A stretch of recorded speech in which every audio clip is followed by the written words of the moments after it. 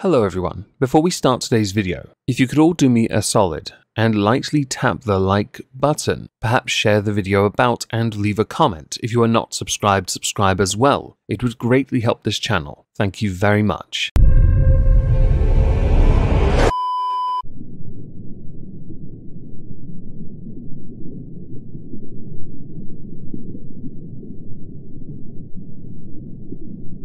Well, isn't this just fantastic? Captain's log. Subdates 220913.8. Okay, so we managed to subdue and store Dear Dainty by tearing the ligaments in her monstrous cankle. Now we're en route to a rumoured sighting of another lolcow. Do press F in the comments for poor Bork's 800-pound anus. Hello everyone, welcome back to another video. Today I want to talk about Gabbie Hanna. Last week, many people speculated that we had all been played, in the sense that Gabbie Hanna may well have used claims of episodes as a means to then promote something. A week prior, so 2 weeks ago, I made a video on my second channel covering other news outlets' coverage of her alleged manic episodes. I'm going to play clips of that because it's quite relevant to where we're going, because I want to talk about what has happened since. For the sake of what you need to know, Gabbie Hanna is predominantly busy, active, proactive, very much present on TikTok, because she's taken a break from social media, everyone, so naturally she uploads copious amounts of content to another site. Because no one notices, right? Anyway, there will be a timestamp at the top of the start of the clip you're about to see. If you want to skip ahead to that, go nuts.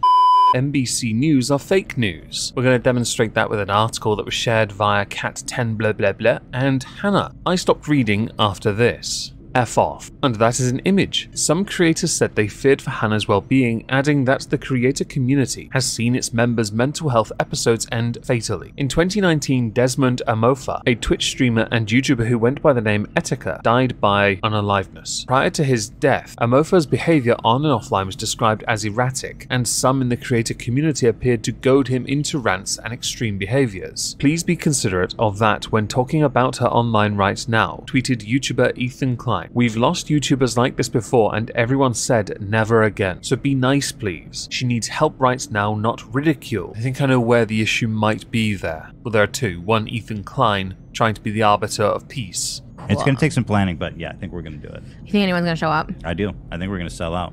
No, I mean like presenters. Or we're the presenters? Maybe, like if you say, like, let's say hypothetically, most, let's say, greatest metal breakdown. I don't think they're going to show up. Well, let's say, but they might.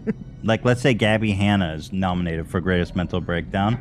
She might show up to accept. No. The second and more important being, this seemed to allude to a blaming from a lot of people of Keemstar, even though Etika's own family disavowed all of that and did not blame Keemstar at all. In fact, they said no, it's not his fault. Now to Cat 10, I literally overthink everything I see on the internet. Barge. Gabbie Hanna's viral TikToks and the reaction to them have at times felt like a surreal TV show, a scathing critique of our systemic failures to understand and treat mental illness. But it's real, it's happening, and people can't or won't look away. People can't because she has a considerable amount of pull even now. Won't because a lot of people like a shit show. Right now there is something really wrong. Clearly. Many of us, myself included, firmly believe Gabbie Hanna needs to go offline for a bit. Let's consider it a time of reflection with therapists. Perhaps a change in lifestyle will do the world of good. Getting help is a good thing, especially when there is clearly something not right. No, I'm not going to, in this video, play any clips of that. I instead want to focus our energies on the NBC News article. The concerned comments from Gabbie Hanna's followers began pouring in on Wednesday. By that time, Hanna, a social media creator who has more than 12.8 million followers across YouTube and TikTok, had already posted more than 100 increasingly erratic videos to her TikTok, including several in which she made comments that some of her followers called racist and transphobic. She also uploaded videos of her letting someone, who appeared to be a stranger, enter her Southern California home. He eventually left after posting TikToks from inside her house. house. Since then, it appears Hanna has allowed other seemingly unknown people into her home and documented it on the platform. The videos, which many have described as alarming, have sparked a discussion regarding the responsibilities viewers and social media platforms have when they witness someone, particularly a public figure, appear to experience a mental health crisis live online. Hanna's TikTok posts, which included long, uncharacteristic monologues about religion and claims that she herself is a deity, have also highlighted the app's ability to launch any person or situation to the top of the internet's consciousness, regardless of the consequences. Some on social media urged the platform to step in and intervene, as Hanna continued to post videos at a rapid pace. Her name trended across Twitter on Wednesday. Her TikTok videos, which many said were pushed to their For You pages, racked up millions of views. TikTok is very much a quantity over quality thing. You post enough videos, you're going to go on that page. Nancy Ramos tweeted to TikTok US and TikTok support, "When are y'all gonna stop letting Gabbie Hanna post? How far does this have to go before you intervene?" There is one large problem with these questions, and that is the concept that somehow the platform now has to institute some kind of mental health check. Gabbie Hanna's followers, many of whom suggested was not enough action from TikTok itself, then took matters into their own hands. A few people had written in her comments that they called the police, urging them to go to Gabbie Hanna's home. Several people also tagged Gabbie Hanna's relatives in comments to alert them of the situation. Some also claimed to have shown up at her home to check in on her themselves. Yes, we know about those on Twitter, not convinced they were there to help in the slightest. Also, what can you actually do? These efforts to help Hanna, even if they are made in good faith, are not necessarily the best approach to such a situation, according to some mental health professionals. For quite a number of years, the same technique and tactic has been employed to try and get people like Eugenia Cooney removed from YouTube. The advice given is that people should reach out virtually to try and support Gabbie Hanna, as that is a more appropriate response, especially if you're a fan and not a physician. Taking that a step further, however, is inappropriate because it sends the message that people with mental illness need to be told what to do, can't make their own decisions, and need to be rescued, and a lot of the times that's not the case. On Thursday, Gabbie Hanna posted to TikTok that she had been cuffed and detained by 5 officers who busted into her house. Almost all of the officers asked me over and over and over again, the reason we're here is we just have to make sure you don't want to hurt anyone or yourself. And I just laugh and say, no, I don't want to hurt anybody. She also wrote on the video that she had 2 psychiatric evaluations but was not taken into treatment. An LAPD spokesman said that they could not disclose specific name or addresses, but confirmed that officers performed a welfare check around 9 AM at her residence. Now, I finished the article and I realized something quite interesting. The image that was posted by Hanna is not in the article, which means either the article was updated and that part was removed because of how disingenuous it was and the false equivalence it carries, and also what it could potentially lead to by implying such things, or it was never there to begin with. Now, to save you a lot of cringing, I'm not going to play too much of what you need to see next. Don't worry,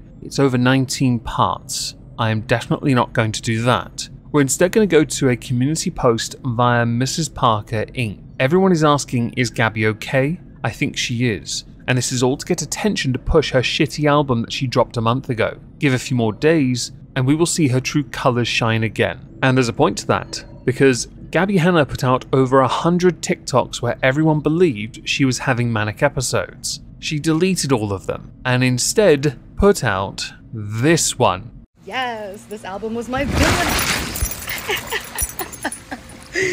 era, and I always loved rock music, so I wanted to try a rock vocal, and I never had the courage or the encouragement to scream, so I screamed a bit and really shouted and figured out some placement, and really wanted to harness some anger in it. This album was definitely about unleashing some inner demons and showing sort of the inner workings of not only Hollywood, but the dark side of all of our souls and minds and psyches. Understandably, no one was impressed, and there are many reasons why. To best demonstrate this, I'm going to use a Twitter thread from Lazy Bedhead. So I didn't really want to go into the Gabbie Hanna stuff because it is genuinely triggering to watch her have a manic episode, air quotes there, and scare all her fans. but now we know it was all just to promote her latest album. So now I want to get real on here and tell you how this hurts everyone. Gabbie Hanna had a random fan come into her home, live stream the inside of her house and show her license plate of her car and dox her live as everyone is watching someone who they believe is having a manic episode. With this information that it was only to promote music, one has to ask if she knew the stalker, and if she did, then she essentially let probably one of her friends' posts where she lives all over the internet to out her in real danger for no effing reason other than to promote her music. Also, a wellness check was made. What the internet thought they were bearing witness to was a mental breakdown or psychosis or something, and it very still could be. But this woman let her friends, family and audience be worried sick about her mental and physical well-being now that she got doxxed, only for it to just all be a promotion for her album. Now, I'm not denying she doesn't have mental health problems, I cannot diagnose her and neither can the rest of the internet. But instead of witnessing psychosis like we thought, we might have just witnessed an ego death. Imagine being so upset that your music and poem book is criticized online, so much that you decide to exploit your own mental health to scare your fans into buying music. You allow yourself to be doxxed, you downplay a wellness check, and you belittle your fans when they ask if you're okay. Gabbie being completely irresponsible with her mental health makes it so much harder for others who have such a hard time talking to others about their mental health struggles, because they don't want to be the one that people have to pity. They don't want to be accused of exploiting issues to make others feel worried or bad for them. Gabbie using her issues to scare her fans into buying her music is the reason why people panic about the idea of having mental breakdowns in front of people. You may have noticed I altered a few tweets there at the end. The thread goes on a little bit longer, but I altered it for those who will undoubtedly not watch and see on the screen the writing, so they might think I'm just talking about myself. I'm really not. Since releasing the TikTok indicating she had a new album out and how cathartic it was to explore her metal side, Gabbie Hanna has put out 19 parts on TikTok called About Last Week, with the prevailing comment being, "Is this just to promote an album?" And I figured why not play a clip from the first one and the last one, because I really can't be asked to download 19 TikToks. They're all 3 minutes each, I'm not doing that. It felt like the old-fashioned story time she did, just, you know, with a skinnier host and more rambling than usual. I want to take a minute to address just a little bit of last week. So, yes, I was manic. I am bipolar. I've talked about it. You can scroll back. It's no secret. I'm bipolar. But I've never experienced a manic state. I've only ever experienced a hypomanic state.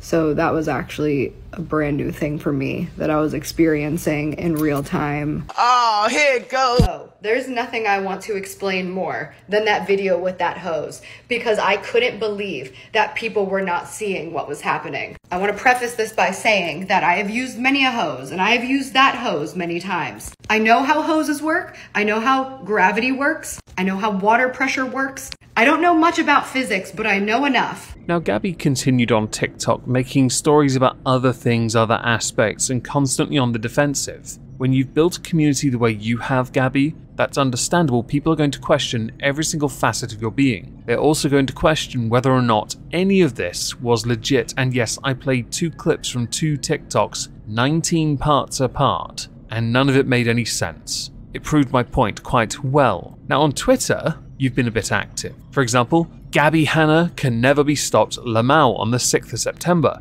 On the 7th of September, goodbye for now. On the 10th of September, deleting my apps again bye. Just needed to upload something real quick. It's my 8-year YouTube anniversary, so I'm going to unprivate some videos. How exciting. You also came back to do 2 slam poems on Trump and Biden because you're an independent voter. You would have thought, perhaps saying goodbye over and over again, maybe you'd be gone. Well, at time of recording, can't sleep. Everything 9 is okay. When people start to question what you do, a lot of it comes down to the fact that you built your reputation in your formative years on YouTube, especially after the fall of Vine, sensationalizing stories and rice gum slapping your phone out of your hand. Was it you? I think it was. Because people found you to be wanting and a bit of a liar, and the over-embellishment for the clicks, people did start to prod and probe where you were not comfortable. One of the things YouTube did allow you to do, though, once you built an audience big enough, was to explore things you consider your passion, like music. And yes, you got memed a little bit. Your poetry was considered cringy, but at least you tried it. No harm there, right? The issue is when it looks like you're trying to take advantage of mental health and your own claims of ill mental health to promote yourself. You make it seem like two things: one, that you are scapegoating mental health for poor behavior, and two, like you do not have control over the situation yet somehow pass a wellness check.